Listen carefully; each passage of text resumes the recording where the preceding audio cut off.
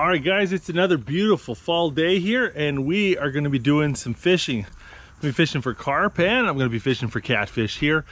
But first, I'm going to get some live bait for flatheads. So I've got a little Dock Demon Deluxe here with a number 10 hook.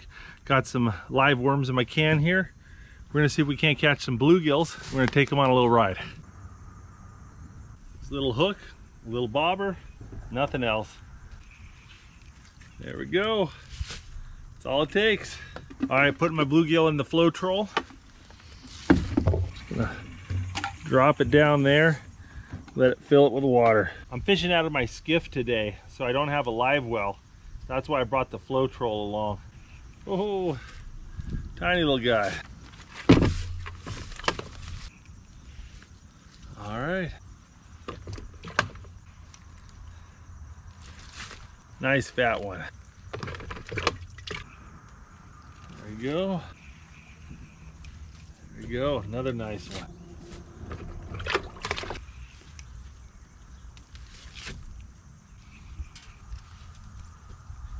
Nine bluegill on one piece of worm and under 10 minutes. That's not bad. Fall's a good time to go fishing. Every fish in this river knows that the winter's coming and they're just putting on the pounds. Well, those of you who follow my channel will know I had a little bit of an accident not too long ago in this boat. I was coming back at night and hit a stump at a high rate of speed and put a big old crack in the hull of this boat. So I set it off to get repaired, and the guys looked like they did a bang-up job repairing the fiberglass, and so we're back on the water. We've been gone filming up in Alaska for 6 weeks, and prior to leaving, I had an automatic deer feeder I hooked up to a fishing spot over the water, and I've been chumming.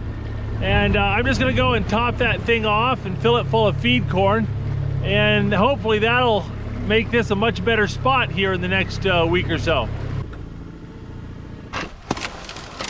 All right, got this thing set up. It's gonna spit chum out 4 times a night out in that spot, and that should bring the fish in. Well, I threw out the rest of the chum and managed to get half of it in the boat. Let's go fishing.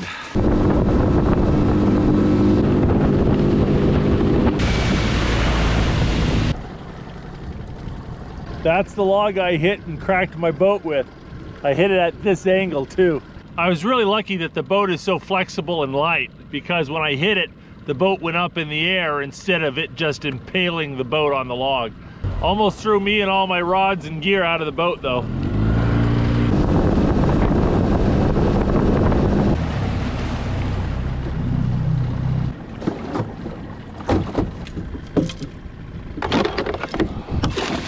Hook through the back, just like that. Big old 10-aught circle hook. Got the Garmin live scan here, and we're actually gonna get a watch my bait go down. All right. See this little thing wiggling around down there? That's my bluegill. Big old catfish comes and grabs that. I'm gonna actually see it on my live scope. You know, it's the middle of the day, and so the fish aren't running around as aggressively as they would be in the evening. So we're gonna try this spot, see if anything hits, and if it doesn't, we're gonna pick up and move and try another spot. You know, you gotta kind of stick and move until you find out where they're at. Oh, hello.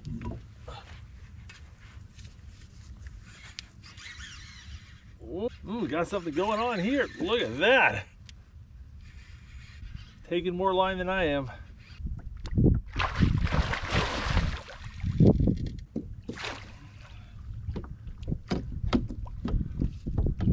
Nice channel catfish. Yeah, that guy put up a fight. Oh, nice fish. Got a little piece of cut frozen shad there. Gonna drop that over the side, see what happens. Ooh, that popped off. I actually see where I hooked up the fish. A bunch of bubbles just popped up right over there where he was flopping around and stirred up the bottom. Oh. That's a chunky channel catfish. Woo! This one's a little bigger than 8 pounds. Woo. Well, it's been slow and steady here, but I think we're gonna move and try something different. I'd really like to see if we can't get into some bigger fish. All right, we're gonna pull up and we're gonna try drifting a little bit.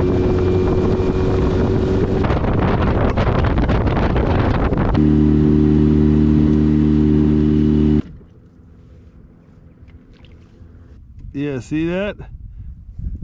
That's my lead and my bait.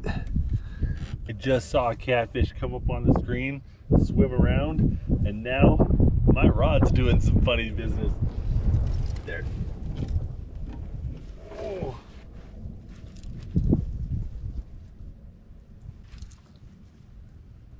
Oh my goodness. This is a special fish. Oh my goodness. Oh, it's towing the boat around. Oh my goodness. Oh, he is taking out rods. Oh, I just saw him. Look at the head on him. Oh, I can't believe I got him in that net. Oh, he's not as big as I expected. All right, so I got him in the net. Just stick the net handle through the rod holder, and that way I can kind of keep him in the water and mess with him a little bit. Oh, right in the corner of the mouth, thank goodness. Oh,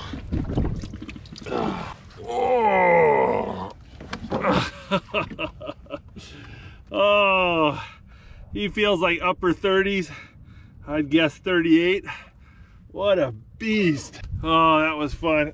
All right, let's get him back. Oh.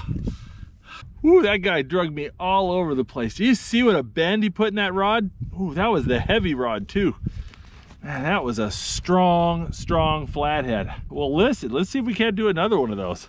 Oh, look at this. Right there. There's big boy right there. Big flathead. Let's drop another bait. That's my bait right there. You see that? It's my lead and my bait. There's a couple more catfish right there. See them? The one that's kind of fuzzy, that's one that's off to the side a little bit. Oh, well, maybe not so big, but spunky. All the fish feel bigger in this boat. Ate that entire bluegill. Well, we're all out of live bluegill, so I'm gonna take half a frozen shad and drop it down there and see what happens. I'm really glad to have my boat repaired and back up and running. You know, this is a cheap boat, but man, it's really hard to replace. They don't make them like this anymore. Not too many boats out there that can get 21 miles per hour on a 9.9 outboard. You know, drift fishing is a powerful technique, and it's a great way to find new spots and kind of cover a lot of ground and prospect for catfish.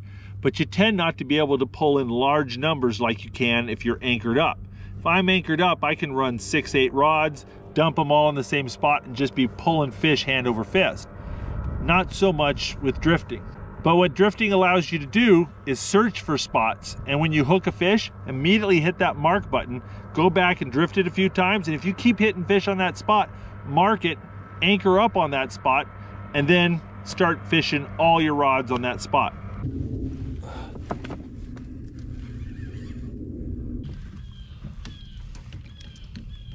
Oh, look at that big poop. See this, the catfish poop? If you look at it, there's a lot of seaweed. These channel catfish like to eat seaweed. This got some red in his poo there, so he's been eating crawfish too. So get all the catfish poop off my fingers. Well, we picked up 4 catfish on one drift, including that big old flathead. So this has been pretty successful. But we're getting close to out of bait, and I want to try a little carp fishing. So I'm going to pick up my rods. We're going to go a little someplace different, see if we can't pick up some carp.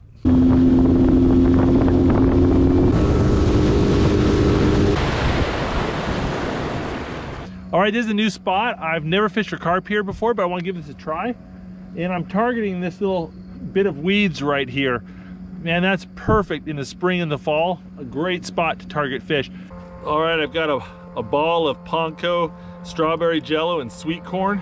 I'm gonna pack that around the lead. So this is a big bucket of my carp bait. It's just dehydrated breadcrumb or panko that I mixed with sweet corn and strawberry jello mix and add a little bit of water and it makes a dough. I buy the panko either in the grocery stores or I have like 50-pound bags of it in my garage I got from like a restaurant supply store.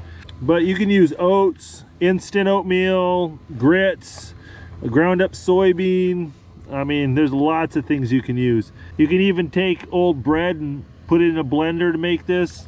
Yeah. Somebody gave me this butternut syrup here, and I have no clue whether it's any good for carp, but it is the most delicious smelling thing I've ever smelled in my life. It just, oh, it's great. Little goes a long way. Not gonna go too crazy with it. Watch, I'm gonna try to bomb it right there by that little point. That's perfect. Because I'm throwing this chum stuck to my lead, it's really important that I not drag my rigs.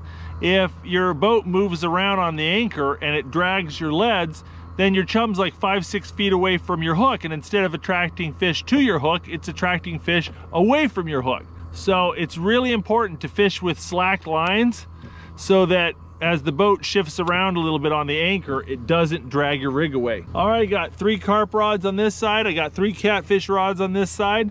And all 3 of the carp rods are fishing up close to those weeds over there.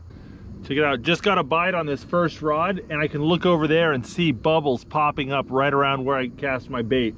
Means a carp's grubbing around down there, picking up all the bait.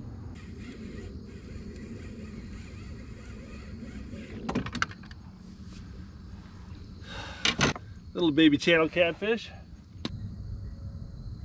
I had a little bit of action on the carp rod, but it really hasn't turned into anything, and I really want to catch a carp, so I think I'm gonna reel up and try one more spot. I can see a carp rolling in the weeds right over there.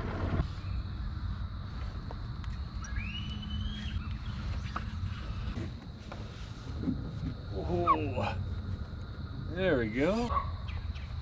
Oh, there we go. It's not a trophy, but that's a respectable channel cat. Well, I've been here about 5 minutes and I've already seen 2 carp jump clean out of the water. So they're here. It's just a question of whether they will find my hook before I have to give up and go home. Well, it's down to the wire. The sun's setting here and we're gonna see if we can't pick up a last minute fish. This rod right here is getting a bite. Oh, yeah, here we go.